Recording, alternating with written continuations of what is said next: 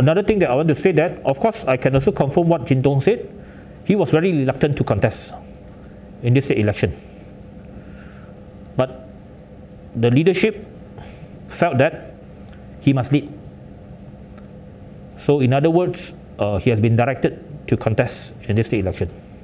So the proposal was come from the central leadership? Yes.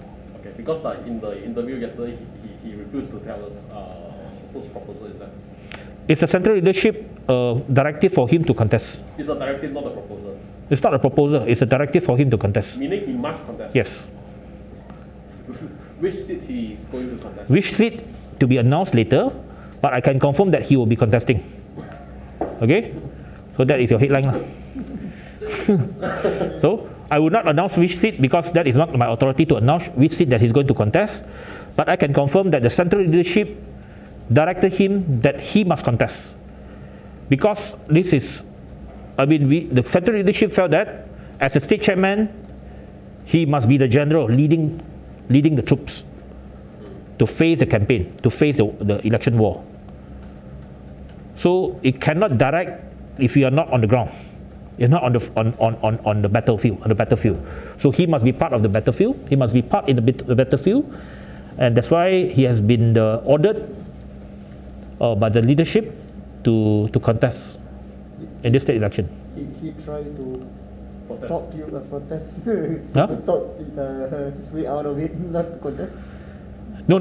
I mean not to protest. I think Tong is, of course, he has expressed his personal preference. He wanted to focus on the national level. He's more comfortable to contest at the parliamentary level. So he has never contested a state seat. Yes. Okay, he has never contested a state seat before this. Unlike me, Guan Ying, and Koming or Chong, many state chairmen has contested both parliamentary and state seat, but not him. He has never contested a state seat throughout his career. So he's always just contested a parliamentary seat. But this round, because of a separate election, that he cannot run away from leading the force, because it's a separate election. If he doesn't contest, then he was not leading this campaign. To be seen as leading this campaign. So he must be seen as the general leading this campaign, and the leadership felt that he must take charge and to lead the campaign by contesting in the state seat. It seems like he is very reluctant to accept this. So how is the central leadership going to convince him to contest? So same thing as we said, the central said, if we want those who do not, we want everyone to abide, then the state chairman also have to abide by the decision of the central leadership. That's a DAP rule or principle that only exceptional case that can contest a parliamentary seat and state seat together. So does it mean that he's not going to contest in the next round in a parliamentary seat? I think it's still too early to make that decision, to say that. I think we take it a step at a time. So as always, there is, even though there's a general policy not to contest two seats, but there's always exception to be given based on special consideration. So in this case, because firstly he's not an MP right now. Yes. So the question of him contesting two seats does not arise at this point of time. So whether or not he will be contesting a parliamentary seat, that is is subject to a later decision. Okay, this is too premature to say. But as far as it is I'm concerned, the leadership has directed him that he must take charge.